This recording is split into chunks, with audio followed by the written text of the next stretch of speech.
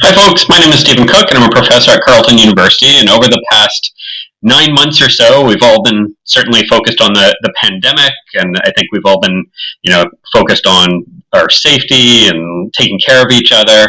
But many of us are anglers, and so our lab studies fish and fisheries, and particularly the recreational sector.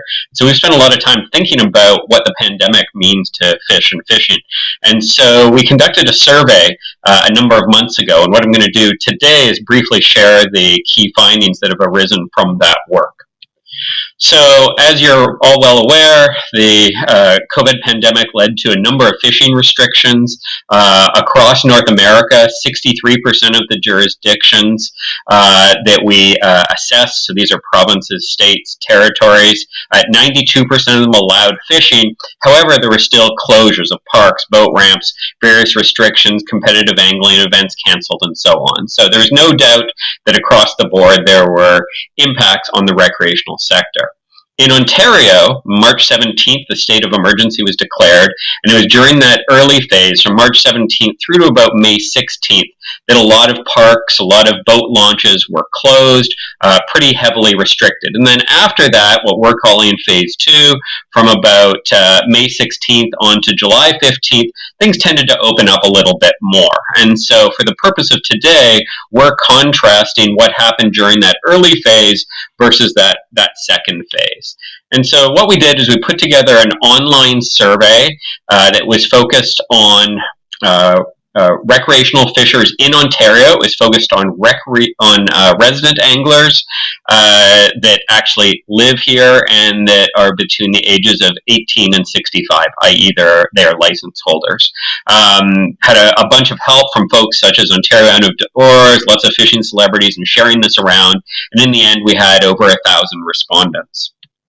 So in terms of what we found, what was nice is we were able to have folks compare their fishing activity in 2020 during the pandemic back to the same period in 2019. So during that early phase, people were fishing in 2019, 5.9 days on average, whereas in 2020 it was down just a little bit, about a day and a half.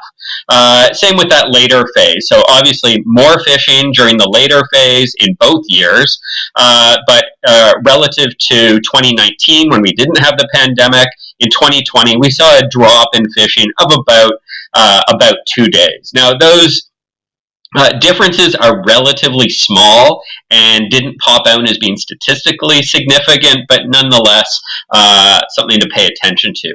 I'll also note that for this specific analysis, we excluded anyone who hadn't fished or just started fishing in the last 5 years. So there's a whole bunch of folks that started in 2020. So there was additional effort that came from those individuals. And that's really evident if you look at the data. And this isn't data we compiled, this is data from CBC.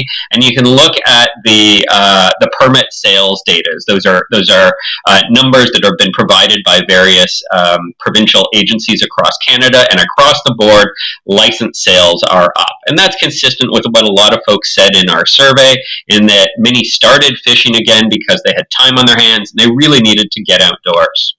Some other findings that popped out of our survey: there was no change in fish capture. The number of fish captured during different phases of the lockdown, and then from 2019 versus 2020, nothing changed. But we did see a 30% decrease in fish harvest.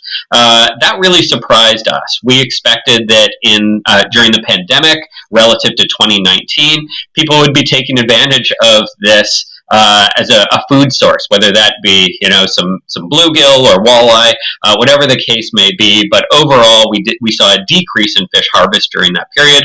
We did see an increase in spending, approximately 25% increase spent on rec fishing during the pandemic. However, that was almost all devoted towards online purchases from big box stores or orders from the US. So we aren't necessarily helping out the smaller privately owned businesses here in Ontario, and that's something we need to keep an eye on. And then 60% of anglers decreased fishing-related travel. That's not surprising, although it means that there certainly were still a group of folks in the province that were heading out looking for places outside of their primary fisheries management zone. One of the other things we asked about was quality of communication. Both the Ministry of Natural Resources and municipal governments were communicating with anglers in various ways about fishing. And in general, municipal governments were more likely to be rated as having poor communication, MNRF a little bit better. In general, there was a lot of mixed messaging, and that led to confusion about the restrictions as well as why these closures were being instituted and how it was truly supporting public health. There is also need for more clarity relating to what's allowable, access and closures from both groups. And in general, some suggestions moving forward is that governments need to be clear, frequent, and ensure that the information that they're sharing is done in a timely manner. One of the things that also popped out in the survey was that the OFAH, the Ontario Federation of Anglers and Hunters, was recognized as providing a clear and consistent voice and communication during the pandemic. And just to give you an example, people repeatedly pointed back towards their website. They maintained an informal database that listed the restrictions, closures, what's open and what's closed for fishing and hunting. And then they also provided tips. How to, if you're going to fish, how do you do this safely during a pandemic? So just a shout out to them. In terms of preparing for a second wave, of course, we did this survey not knowing that a second wave was actually happening, and we're well into that now. Respondents indicated that they wanted to see the Ministry of Natural Resources and Forestry increase enforcement, monitoring and stalking, strengthen harvest regs, and educate anglers, especially the new ones, about the need for licenses, how to handle fish appropriately, and what the rules are. The majority also wanted the government to keep U.S. borders closed. That's come to fruition. Our U.S. borders are still closed. Keep boat launches and ramps open, and I believe that that's the case in most locations, but limit access to high-risk locations and favor local use. So if there needed to be a shutdown or there was too much fishing effort in a given location, favor the locals as opposed to folks that are traveling from further away in the province. And then many anglers who respond to our survey also mentioned the benefits of fishing that come in terms of mental health, outdoor experience, and food security. So if you want to read the full story, there's a link right there. There'll be a link in the Facebook page as well, and you're welcome to reach out. There's my email, there's our website if you have further questions. So thanks a lot, and hope you found this interesting.